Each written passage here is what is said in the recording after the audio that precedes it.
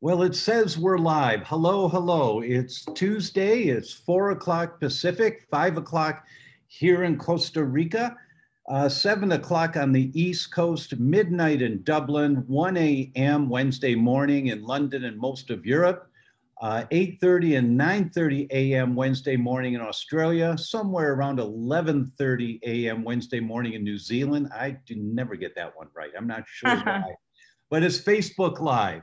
And I'm welcome everyone.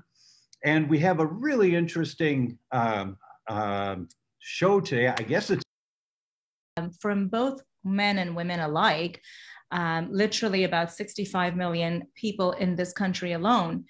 When people go to, say, their traditional primary care doctor and complain of hair loss, really, the doctors are writing prescriptions for either recommending minoxidil, Rogaine, or talking about, well, if it's really serious, then looking into implants and things like that, transplants, et cetera.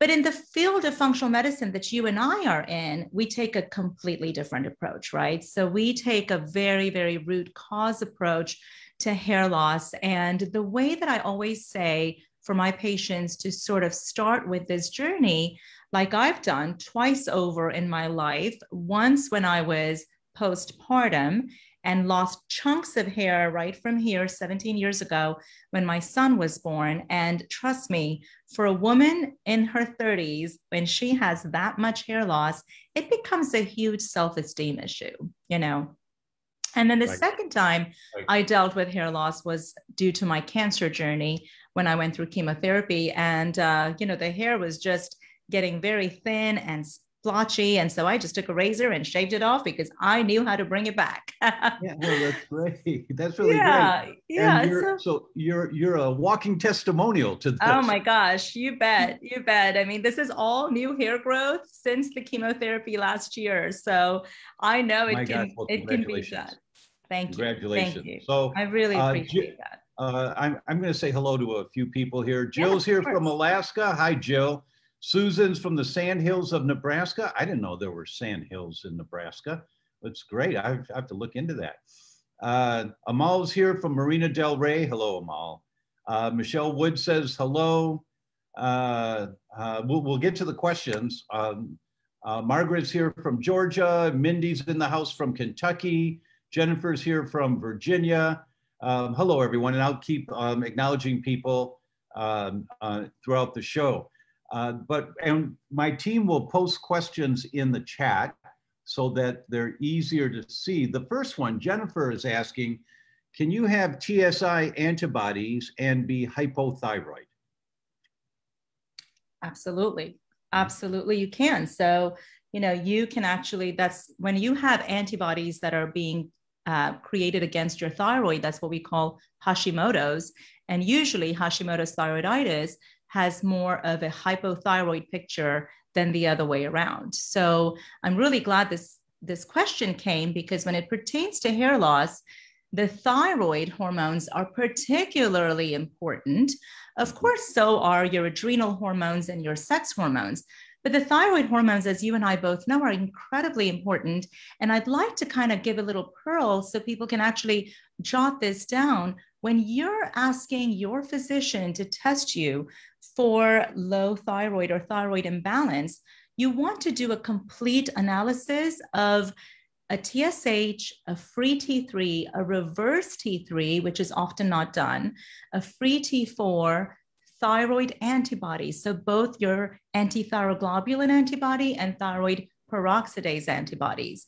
And that's what's going to give you the true picture of what's going on in your thyroid, because your TSH may look within normal limits, but more often than not, you really might be suffering from hypothyroid or subclinical hypothyroid picture, because you really want your TSH to be optimal, not just within the normal limits of 0.4 to 4.5, which Dr. Tom, you and I know is such an incredibly wide range, and we really need to optimize that.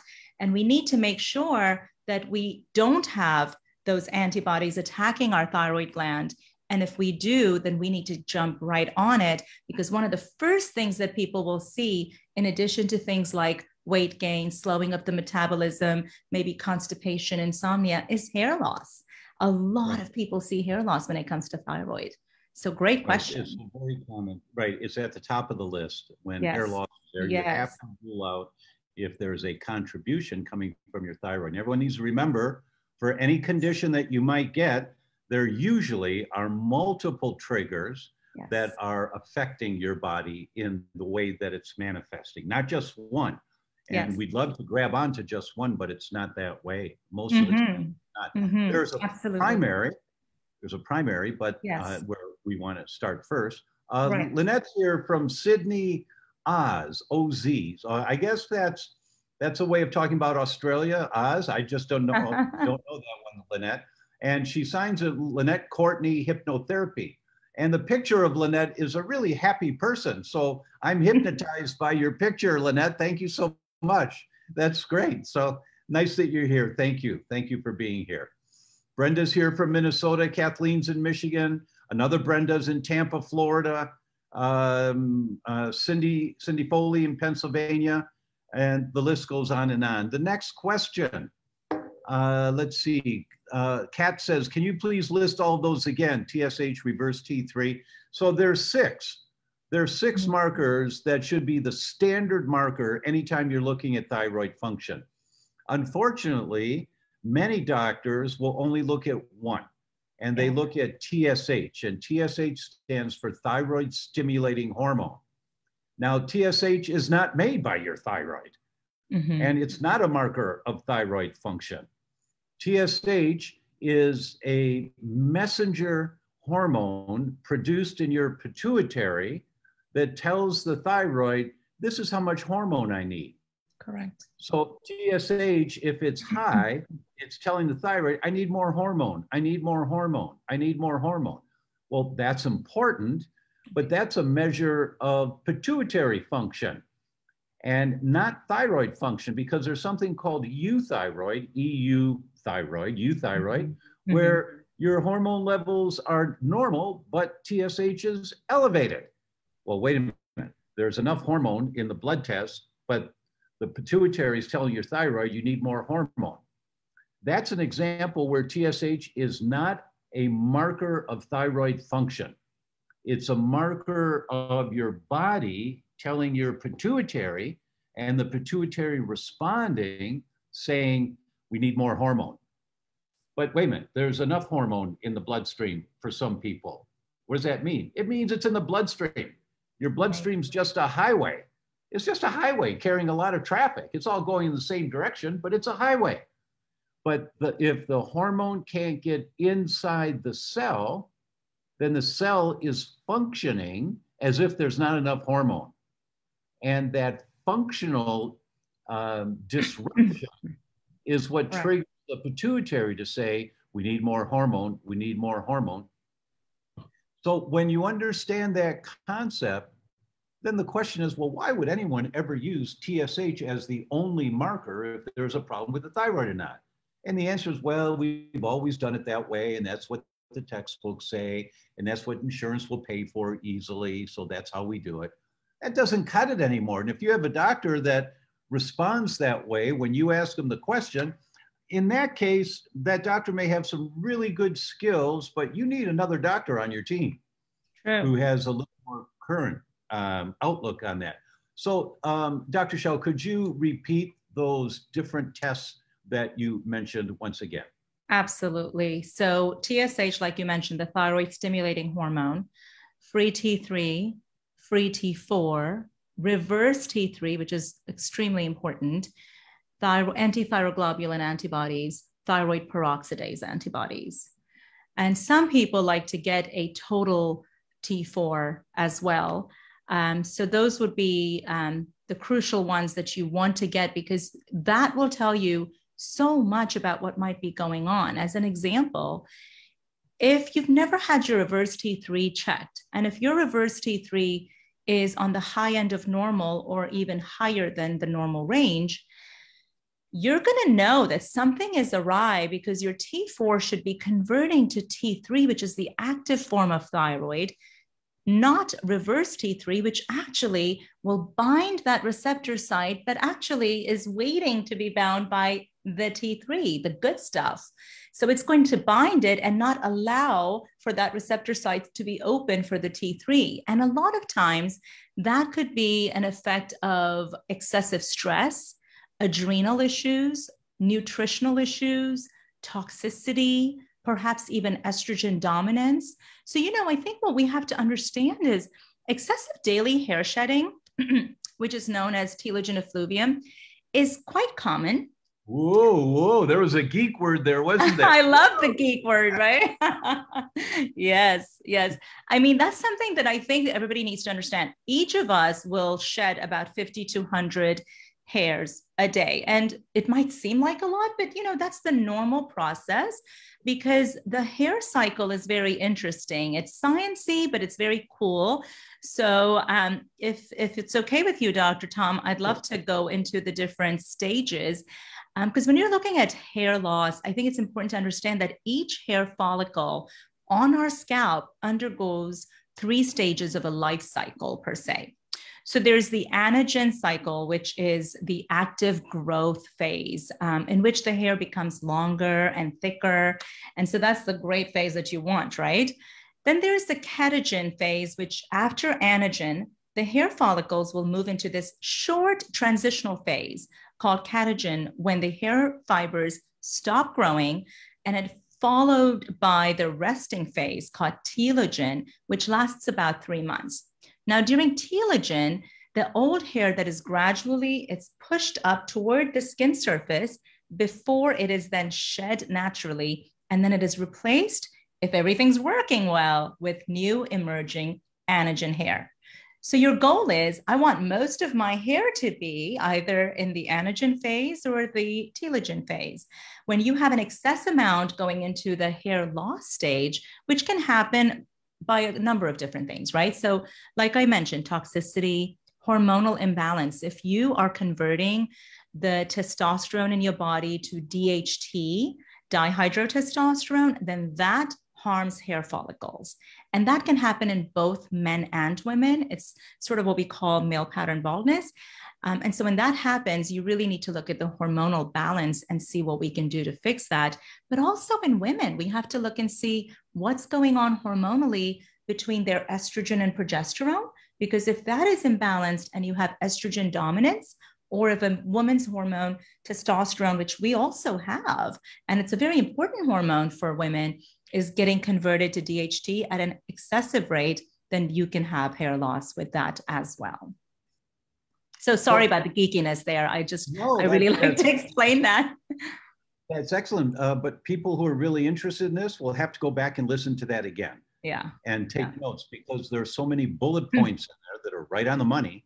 Yeah. And it's just a lot for someone to absorb all of that. But the message is there are many different triggers that can impact on your thyroid function.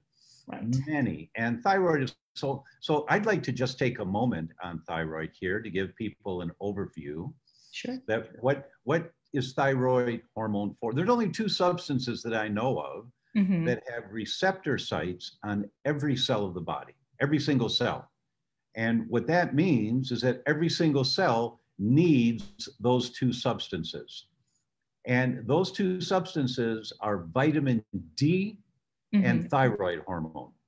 Every cell in your body needs vitamin D. That's why you don't want to have okay vitamin D levels. You want robust. And we've been saying for a long time, between 50 and 75 is the target number. If you're in the US, that's Ng per ml, and every lab reports it, Ng per ml.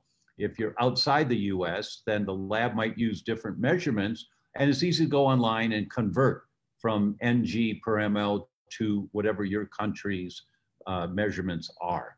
It's really easy to do that. So that's the goal of where we want to be, is between 50 and 75 nanograms per milliliter of vitamin D to have robust levels. And so what about thyroid? What is this thing with thyroid hormone? It's such a little gland that just sits right here. That why is it so important? It you know, on the wall of your house, you have something on the wall of your home called a thermostat. And the job of the thermostat is to keep the house warm. And everybody goes about their business in the house. If it's too cold, you're not, you know, it affects how you live in the house, right? Right. But many people will turn the automatic timer on a thermostat. So when everybody goes to sleep at night, maybe around 11 or 12, it automatically turns the temperature down, maybe to the mid 60s, maybe a little lower, maybe a little higher, depending on your threshold. But the idea is to save fuel. And then in the morning, you've had it set so it automatically kicks up before the alarm clock goes off. So the house is nice and warm by the time you wake up. But you're saving fuel. That's good for the planet and good for your pocketbook, right? So the thermostat controls the temperature. Your thyroid hormone is the thermostat controlling the temperature of every cell of your body, meaning how hot that cell runs. It's called your metabolism. And that's what thyroid hormone controls, is your temperature of your heart cells, you know, how fast they run, how hard they run, the temperature of the collagen in your joints, and how often they reproduce, and the temperature in the lens of your eye, so that the pupil opens and closes with everything in your body. Absolutely. Regulated by your thyroid hormone. And what happens for some people is that the receptors, and most of you have heard me say receptors are like catcher's mitt, and the pitcher throws the ball to the catcher, that the receptor sites on every cell of your body for thyroid hormone, if they get plugged up and the thyroid hormone can't get into the receptor site, because when it does get into the receptor site, it turns the doorknob, which opens the cell wall, and the hormone goes inside, then the cell wall closes. That's what a receptor site does, is it attracts a specific hormone specific to that receptor site. Progesterone won't go into the thyroid receptor site. Adrenal hormones won't go into a thyroid receptor site. But thyroid hormone goes into a thyroid receptor site, turns the doorknob, opens the door, the hormone goes inside the cell, and then the cell can function at its normal pace to do whatever that cell's supposed to do. And for many, many people with thyroid imbalances, you have to clean up their receptor sites, because their receptor sites are all full of crud that's accumulated in the receptor site. And the most common crud are three chemicals called chlorine, fluoride, and bromide. So that's all your drinking water. If you live in a metropolitan area and they put chlorine in the water, or if you swim in a pool. So for those of you that have hair loss and swimming is your exercise, you have to reevaluate. Maybe I should alternate the type of exercise I do, or find a pool that's not chlorine filtered, but using a different filtration system, because that could easily be the trigger that's setting you off. And we could do a whole session. We could. We're not. This is on hair loss, but you have to do thyroid first, because it's so very common as a strong contributor to hair loss. Yes. So, Dr. Shel, what's number 2 on the list? So, you know, when you try to summarize the different causes of hair loss, you know, first I like to kind of look at the 2 big categories. So one of the big categories is genetic predisposition, right? So if there's a chance that you're genetically predisposed to hair thinning, you may see a progressive, gradual reduction in hair volume. And in these instances, certain hair follicles are actually sensitive, more sensitive than normal to male hormones or testosterone, DHT. And it causes the follicles to gradually shrink and produce slightly finer and shorter hairs. But I want to kind of make a point here that a lot of people might say, oh, well, it's my genes and I'm genetically predisposed.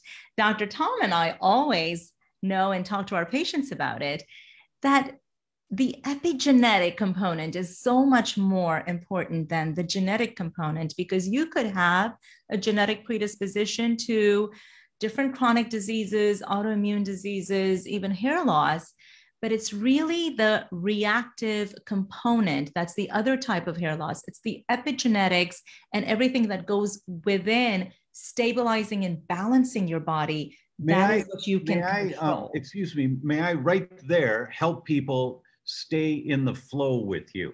Yes. So people think, oh, I've got the genes for breast cancer, I'm going to get breast cancer. No, you're not. No, you're not. Oh, I've got the genes for Alzheimer's, I'm going to get Alzheimer's like my mother. No, you're not. Mm-hmm. What the genes mean for more than 70% of the diseases out there, and the genetic expression, for more than 70% of them, the genes don't dictate you're getting the disease. Absolutely. The genes dictate you're vulnerable to getting that disease. You know, if you pull at a chain, it always breaks at the weakest link. It's at one end, the middle, the other end. Your heart, your brain, your liver, your kidneys, wherever your weak link is. Yeah. Now, the weak link is determined by your genetics, but it's the pull on the chain that determines whether or not that link breaks. Correct. Well, what is that? And as Dr. Shel said, it's the epigenetics, which means around the genes. Here's how you think about this. Genes don't turn on and off. Genes operate on dimmer switches. And genes can be ramped up to be really bright, or they can be dimmed down to be really low. So you can make the genes of Alzheimer's really bright and kill off brain cells, kill off brain cells, kill off brain cells, or you can make the gene of Alzheimer's really dimmed down and not doing any damage at all. And what controls, where's the hand on the dimmer switch that's doing all that? It's what's around the genes, called the epigenetics. Well, what is that? It means everything that's in your bloodstream, everything that you're inhaling is the triggers that turn on genes of inflammation or calm down genes of inflammation. That's what we mean by epigenetics. What's going on around the genes. And that's determined by what you put in your mouth, what you put up your nose, and what kind of thoughts you have and stress hormones you're producing. Those are the big kahunas in terms of turning genes on and off. So Dr. Shel, please continue. I just wanted them to be on the same page about epigenetics versus genetics. Thank you for that. So, you know, and I also want to mention that because it gives patients and people in general a lot more empowerment, right? Don't look at that genetic predisposition as something that you feel all low about. You should just be super empowered that, you know what, regardless of the genetic predisposition, just like Dr. Tom said, my final, you know, whether I'm going to get this or not get this is really in my own hands and I have control. So that's what makes it very important for you to be your own advocate. So, you know, moving right along as far as the next thing. So we talked about sex hormones, right? We talked about estrogen dominance. We talked about testosterone turning to DHT. We talked about the very important thyroid hormone. Stress. Stress is another really big root cause for hair loss.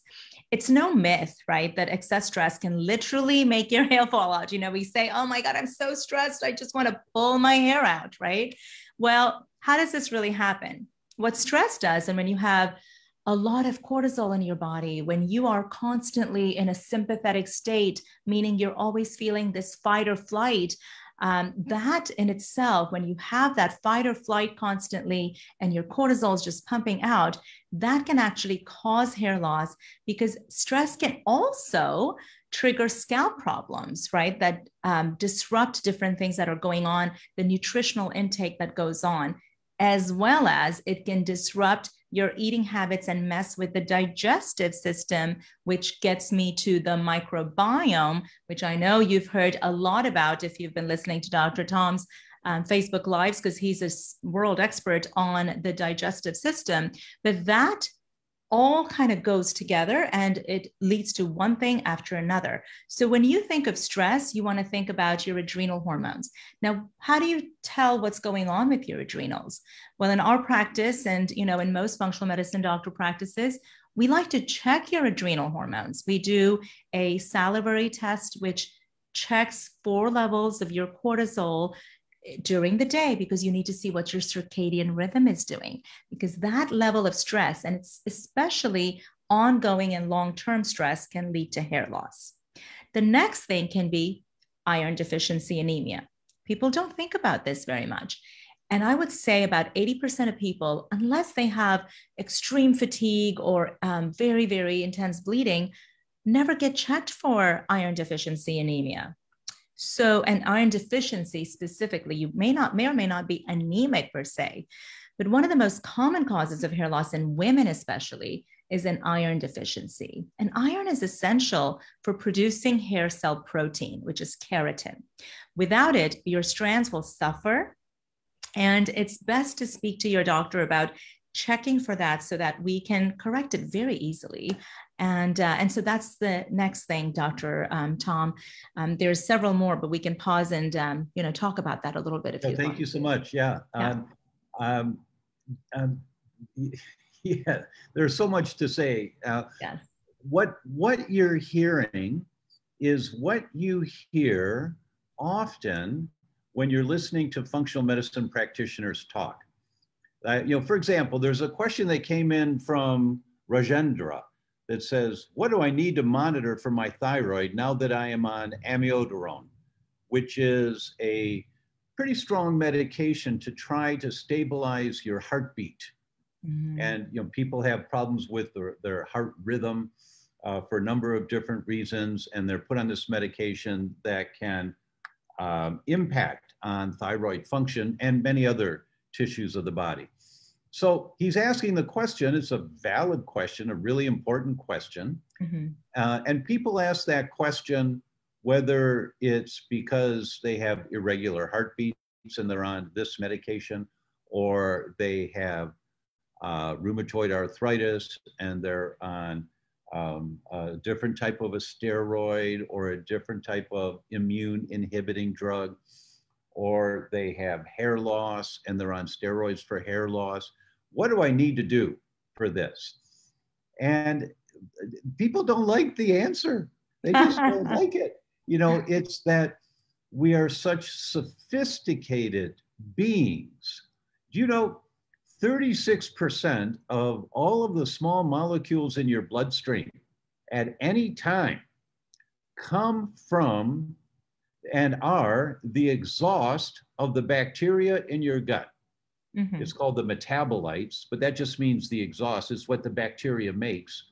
So if you have too much of the wrong kind of bacteria in your gut, like Pseudomonas or Klebsiella or too much Candida, a yeast, the exhaust that bacteria or that yeast is making gets in your bloodstream. Turns out it's over a third of everything in your bloodstream. And why does it get in the bloodstream? Because they're the messengers from the gut that go to tell the brain what to do, that tell the thyroid what to do, that tell the heart how to beat. It's the microbiome that produces all of these different directions. These directions come from the bacteria in your gut. Mm-hmm. And when people understand that, the first question they should be asking when they're talking about their particular concern, whether it's irregular heartbeats or losing your hair or joint problems or skin problems or brain fog, the first question is, how might the microbiome be affecting my brain fog? Mm-hmm. Or how might because there's another question here. Someone said, and I don't remember your name, I'm sorry. Someone said, I've been gluten-free for a month now and I still have terrible brain fog. What do I do? And that's a really good question. But as in what I've just said, the first thing you have to ask, how might my microbiome be contributing to this? Mm-hmm. So that's true with hair loss, that's true. So let's talk for a moment about microbiome and hair loss. And Dr. Shel, how might we address that topic? Very important topic. I'm glad we're talking about it. Like you said, the gut microbiome is the center of most everything we do in functional medicine. So we always say inflammation is the root cause of most chronic diseases that we see now. As an example, my husband has ALS, and that's a neurodegenerative disease. Now, we know in the field of functional medicine, we target the gut microbiome as one of the first things we do, regardless of a person coming in with chronic fatigue, autoimmune conditions, neurodegenerative conditions, mood swings, insomnia, hair loss, weight gain, any of those things. We always like to look at the gut microbiome because it totally regulates so many functions in your body. And the reason I bring up the ALS is because even in traditional, conventional fields of medicine, when you look at whether you're looking at neurodegenerative diseases, there are studies actually ongoing right now as we speak. And I was on the task force for it 2 years ago. Before that, there was no talk of gut microbiome in the traditional world. Now we're actually looking at a study at the gut microbiome of ALS patients versus controls, Parkinson's patients versus controls, Alzheimer's patients versus controls. If the gut microbiome can cause such hefty, such chronic, and such advanced diseases, we know how important it is in all the different symptoms that we get. So we have to start in the gut because we've got to balance that healthy bacteria and we've got to repopulate the gut.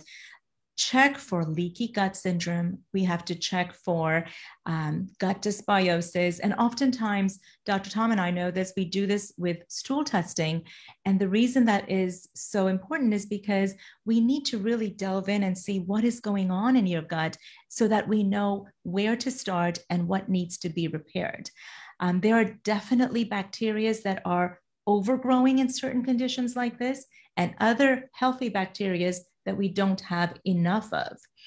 And if we have difficulty with absorption, if we have malabsorption, and if we have dysbiosis, we're not going to get the nutrients. And so when it comes to hair loss specifically, you need the right nutrients, i.e., if you're vitamin B12 deficient, you're not only going to be tired and low on energy, but most people will see some level of hair loss. There are some other nutrients that are super important in hair loss, such as biotin, such as zinc, such as selenium, such as, iron. All of these are super important. And if you have gut dysbiosis, guess what? You could be eating some amazing diet. You could be eating very healthy foods, all organic, cutting out gluten, etc., but you may not absorb it because you have gut malabsorption. So that is a direct connection between what's happening with your hair loss or other symptoms and your gut. Because if you're dysbiotic, you're not going to absorb what you need to be able to balance everything in your body. And balance is key. It's so hard to know what depth to go into because I'm watching the screen here while you're talking, and we get a heart that kind of floats by every once in a while. And then there's another one that comes because people are, is it that this is old information for you? And you've heard this before from me because I talk about this every week. It doesn't matter what the topic is. It's always a functional medicine approach. Or have you guys fallen asleep out there? Or, I live on the hearts and the thumbs up and stuff because that keeps me going and wanting to tell you more and more and more. Yes. So either our audience is dozing or they're just so, or they're thinking deeply about what you're talking about. And here come some hearts and thumbs. Oh, thank you so much. There you go. Nice. We like the love. We like the love, right? Because we're not on stage anymore where the audience is right there in front of us, and so when I can see the look on someone's face and they go, wow, I didn't know that. That just makes me want to kind of go there a little bit longer, and so it's really hard for us at this end looking at ourselves on the screen when I'm talking. I don't want to look at myself, So anyway, thank you all for staying engaged with us during this process. There was a question from Shanquilo.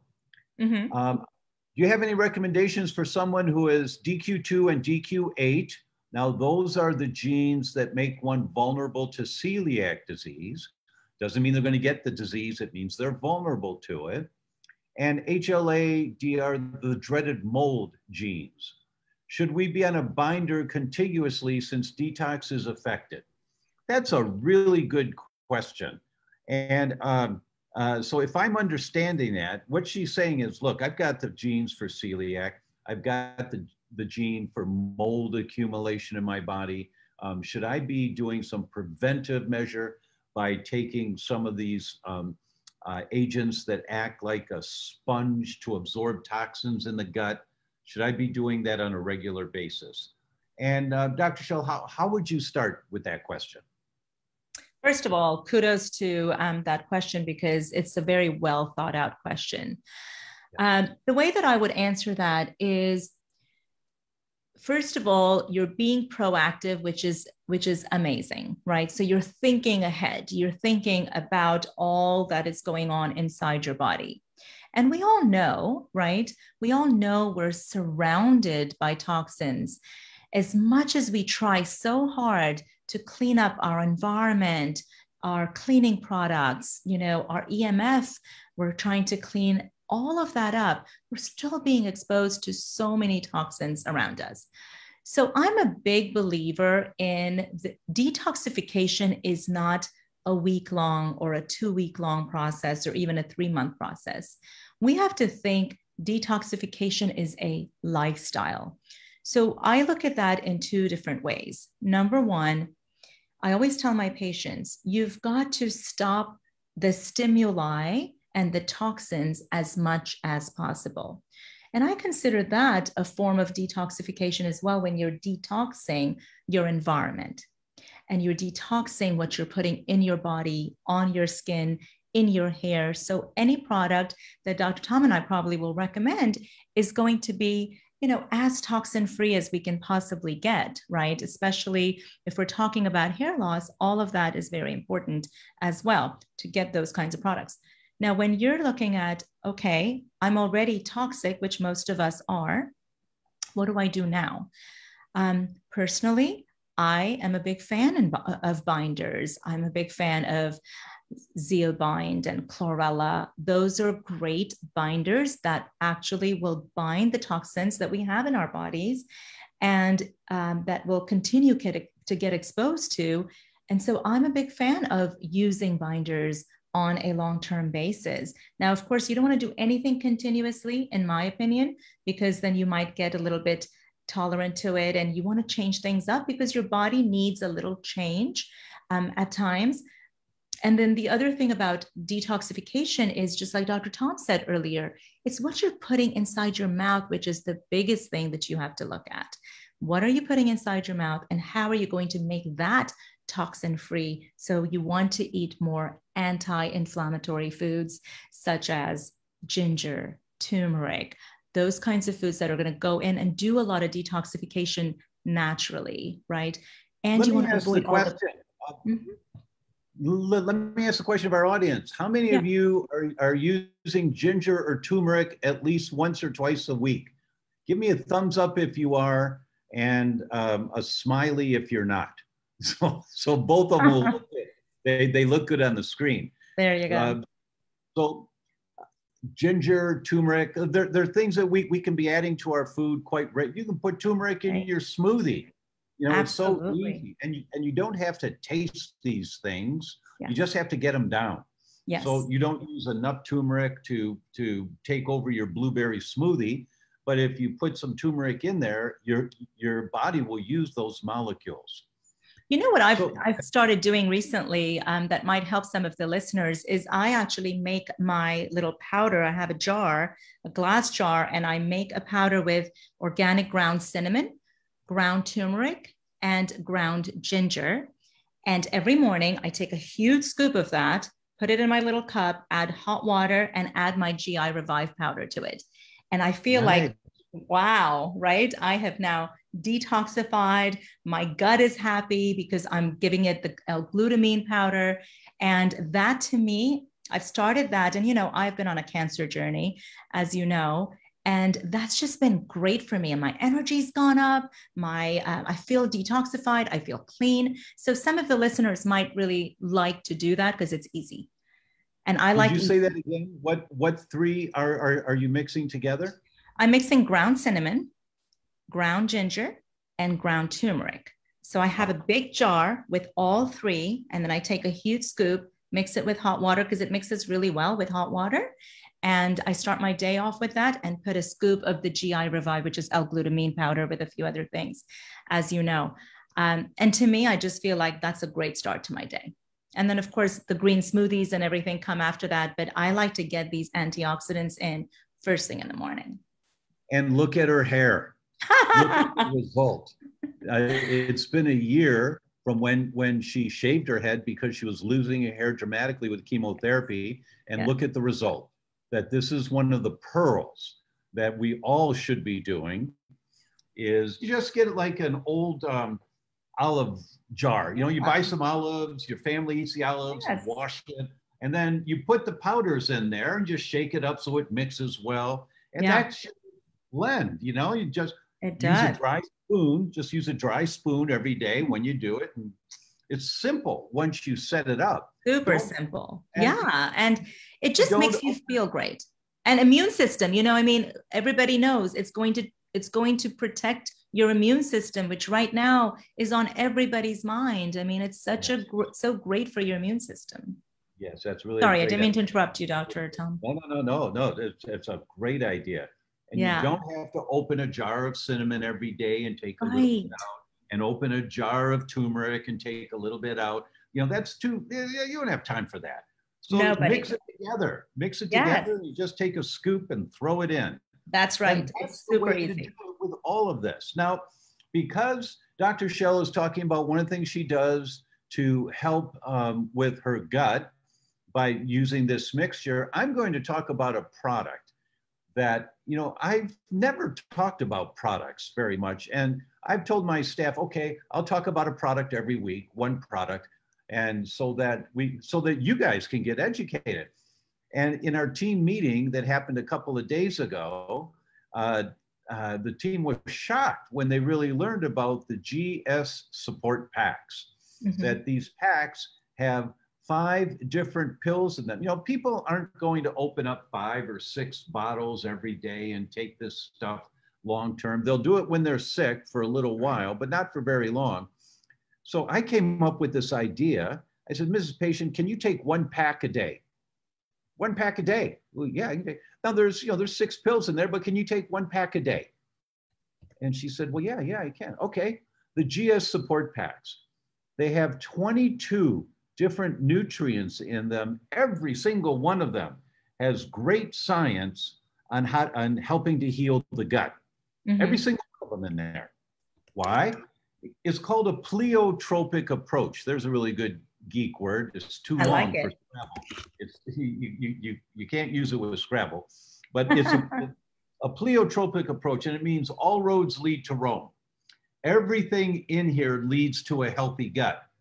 And the genes that get turned on, the anti-inflammatory genes that get turned on by glutamine, which is in there, are different than the genes that get turned on, the anti-inflammatory genes from vitamin D that's in there, which is different than the genes that get turned on for the anti-inflammatory effect from broccoli seed extract. Mhm. Which is different. And I can go through 22 different nutrients to tell you about all this. So Right. when you are ready to heal your gut, you can't just take the GS sensitivity packs and think everything's okay, because you have to change the lifestyle that's caused the problem in the gut. That's primary. But to help your body heal, to help your body turn on the genes, rev up those genes for an anti-inflammation, build new healthy cells, and calm down the genes for inflammation, create leaky gut. The GS support packs, I've never seen anything that is as powerful. And we take 1 pack a day, every day, have for years. That's And awesome. my COO said, I was shocked. I'm taking 5 different things, but they're all in the GS packs. If I took Right. 1 pack, and it's so much cheaper. Yeah. You know, if I took 1 pack a day, that I'd get all that done. I don't want to open all those bottles.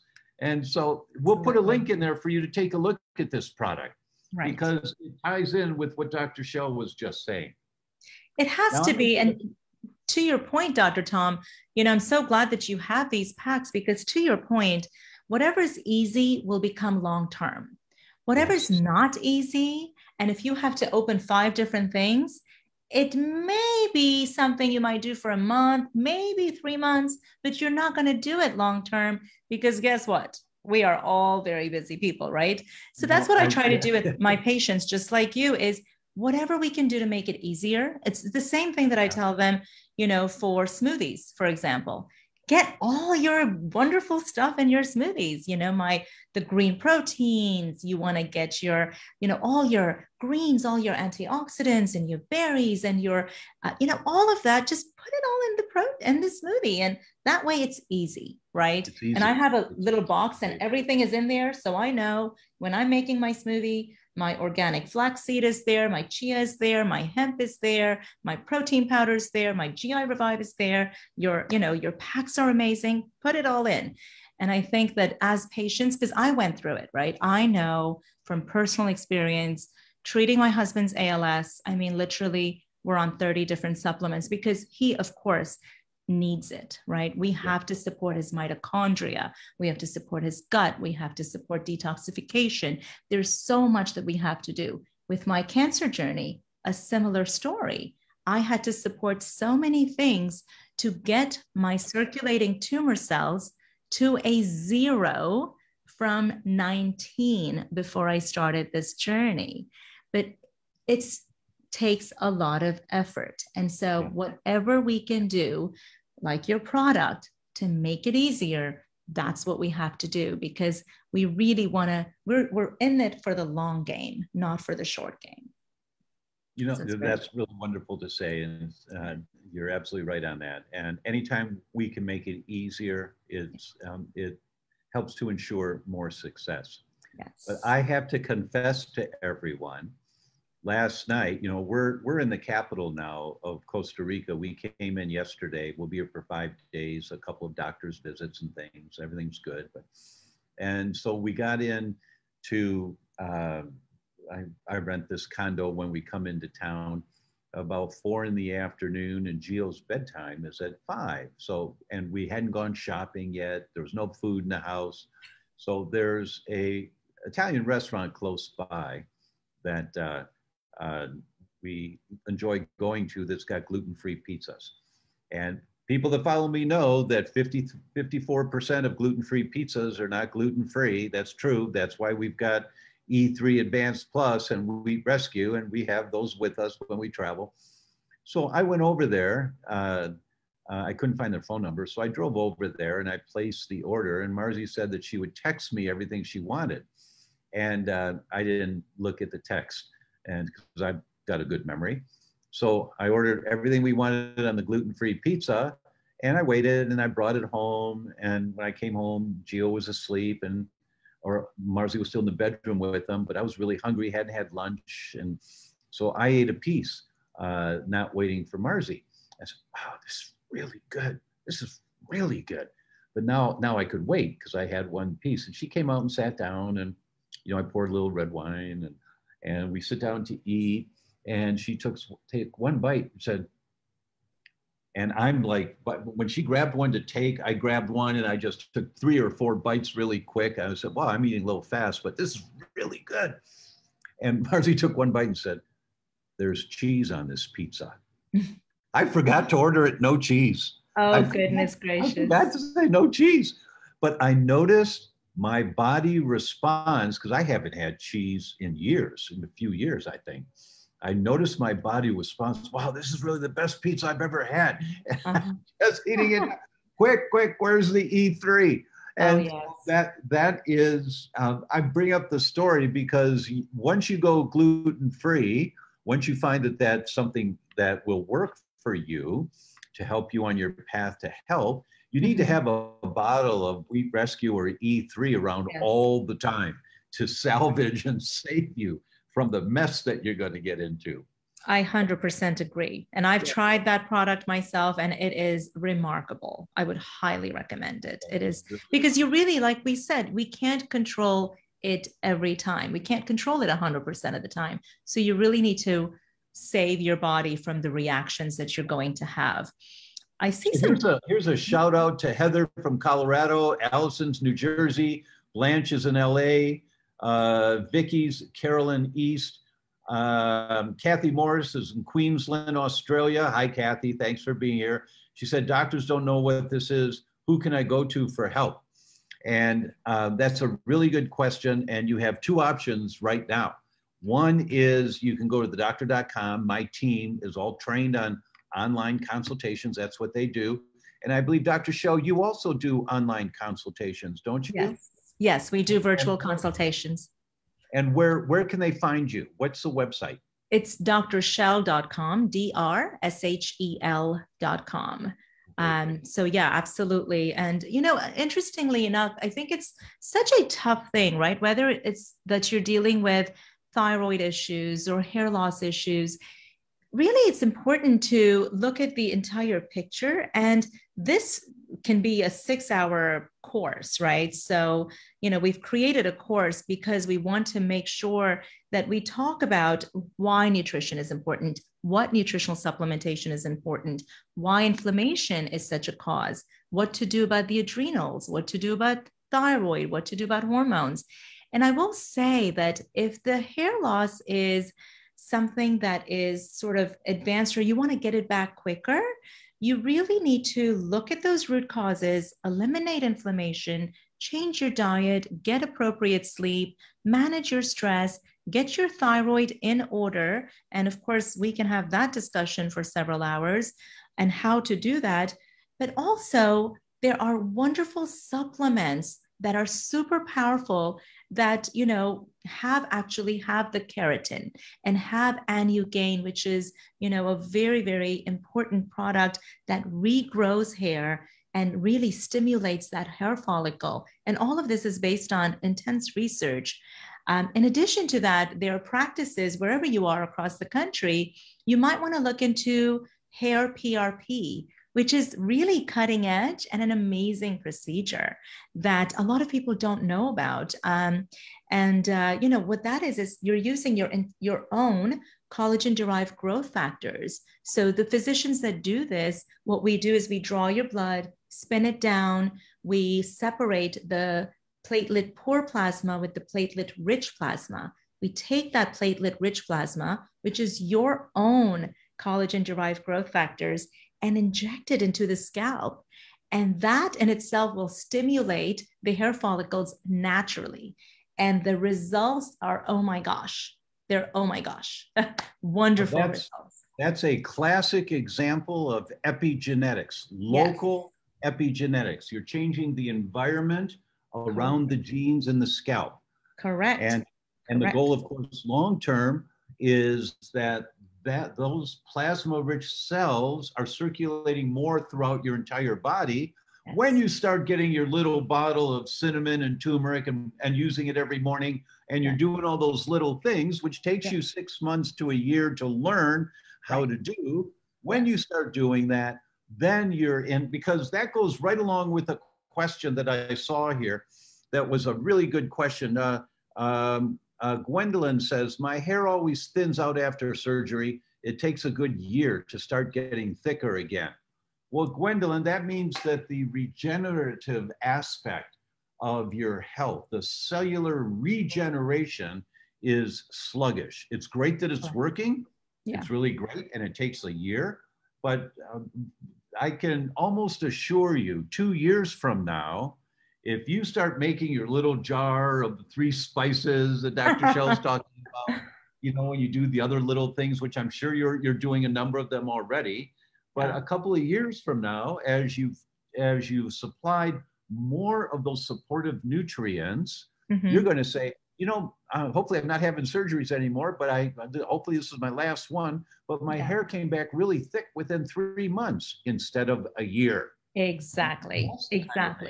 It's how are you going to expedite the process? How are you going to give your body what it needs? And that's where the supplements come in. I mean, when I lost my hair for the first time 17 years ago, ever since then, I've developed hair loss supplements.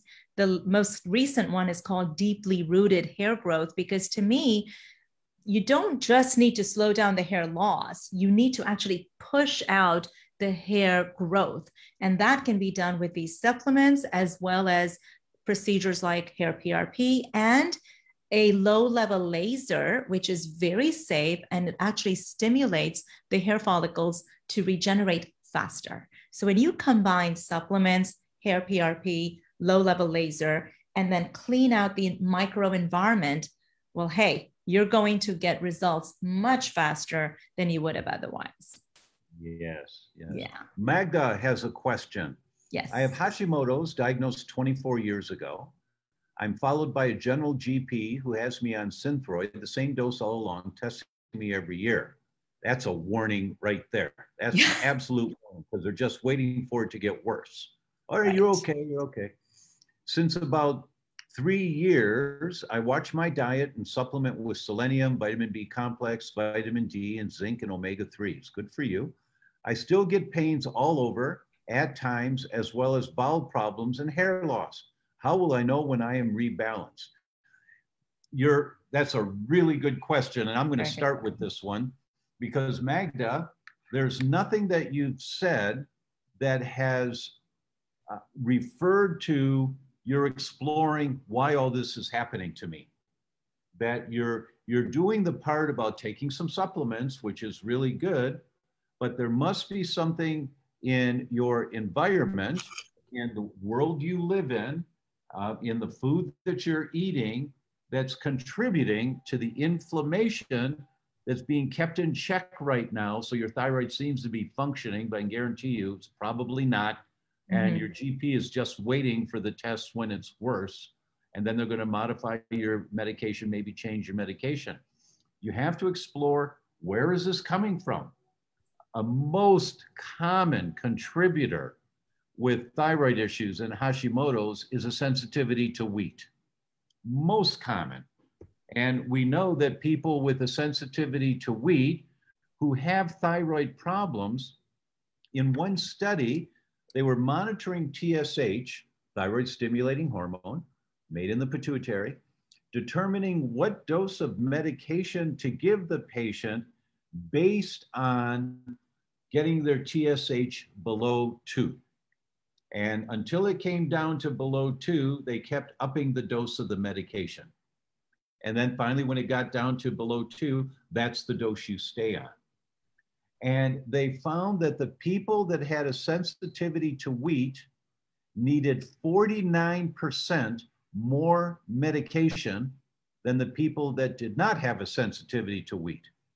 And when they put them on a gluten-free diet, they had to reduce their medication dramatically by 50% within, I think it was 2 months, maybe 3, because their medication was too high. They were hyperactive because no longer was gluten affecting thyroid function. And I tell you that because there are many triggers you have to look at. You go see Dr. Shel. If you work with Dr. Shel online or with my team online, there's a list of questions that you have to go through, and so that we can ascertain where likely the triggers are that are causing this problem. Right. Now, taking the B vitamins and fish oils and zinc are really great for you. Health is our #1 act. That's a good thing. I didn't quite hear what that was, but somebody got a comment in there, I think from my team. But taking the supplements you're taking is a really good thing to do, and it isn't going to fix the problem. It'll help you feel a little better perhaps, but it won't fix the problem until you can identify where is the gasoline coming from that's causing the inflammation that's manifesting as thyroid dysfunction. Couldn't Dr. agree more. Anything you want to add to that?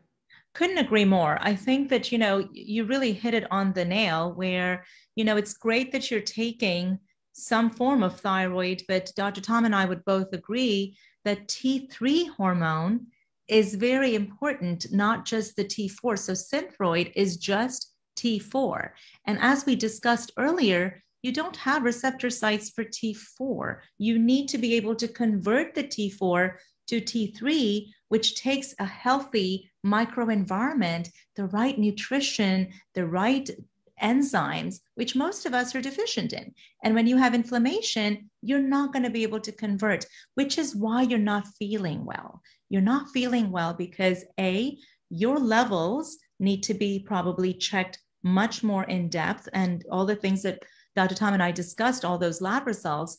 And in addition to that, the inflammation needs to go away. You need to also have your doctor check your adrenal glands and your sex hormones, because they all work together as a symphony.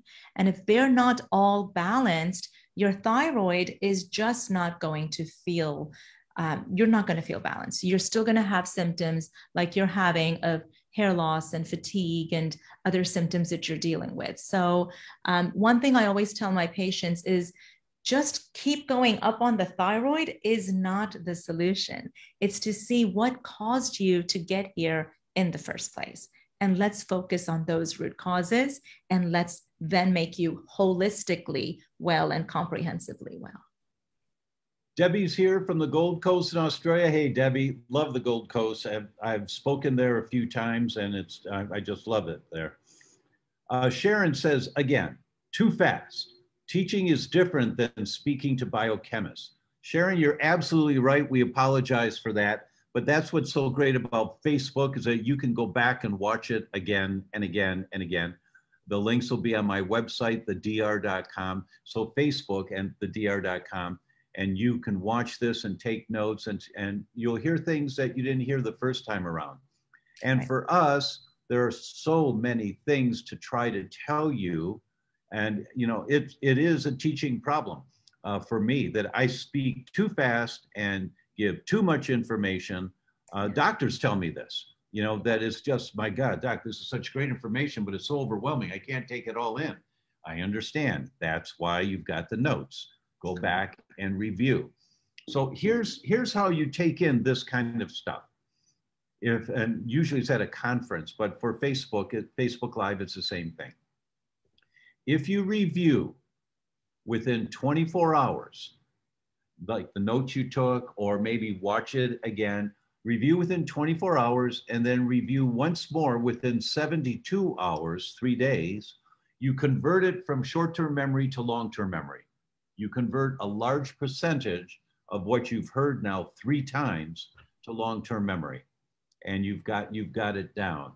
So our apologies for talking too fast and giving so much information. We're going from the thyroid to the adrenals to the sex hormones to the gut. And I know it's overwhelming. And I'm going to end with this example, that 1986, a young gastroenterologist in Australia said, you know, I think sometimes, he actually wrote a paper and said, I think sometimes ulcers are caused by a bacteria. And all of the gastroenterologists said, what are you, a nutcase? Everybody knows that ulcers are caused by too much acid, and you have to give antacids. That's why antacids have been in the top 10 medications, billions of dollars every year, forever, is because everyone knows this.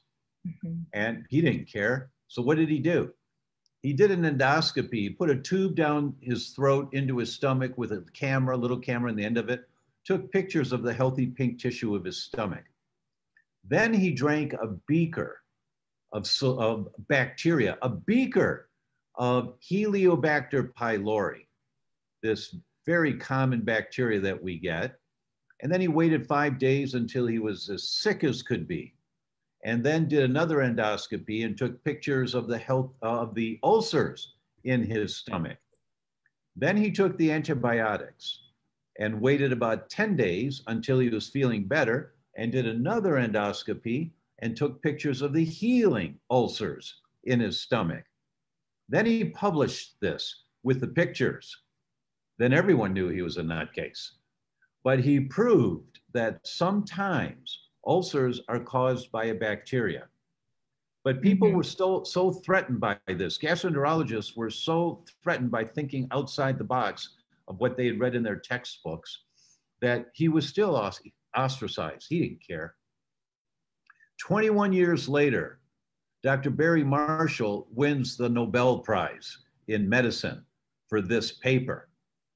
And they said to Dr. Barry Marshall and his partner, and this is the exact quote, who with tenacity and a prepared mind challenged prevailing dogma.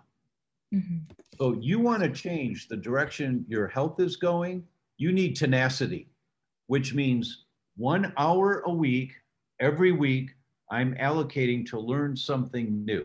I'm going to watch this Facebook Live, one more time. So maybe it's every Tuesday night after dinner, every Sunday morning after services, whenever it is, but you tell your family, this is my time every week to learn a little bit more of how we all can be healthier. But every week you do this. That's tenacity, because you're preparing your mind by learning new things to challenge the way you thought it was supposed to go. You don't get a disease unless something's wrong in the way that your body is living right now. And you don't live right now with the intent of being sick. So there's something that you just didn't know. You have to change your paradigm. You have to think differently.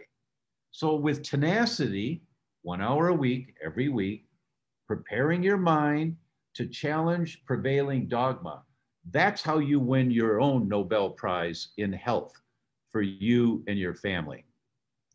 Dr. Shel, I want to thank you for being here tonight, depending on where they are in the world. The time goes so fast. I mean, we're over time. It's been a pleasure. It's been a pleasure. You have a wonderful audience, and it's been a pleasure to speak to them. And again, I say the same thing. We apologize. We just get so passionate about everything that we want to share with you, and we want to teach, and we want to educate. So I hope that, you were able to take something really important from this that'll help you in the long run. I agree. Couldn't say it better. And thank you all for the little hearts and the thumbs up. It's really nice to see that. And we will see you next week. Take care, everybody. Bye-bye.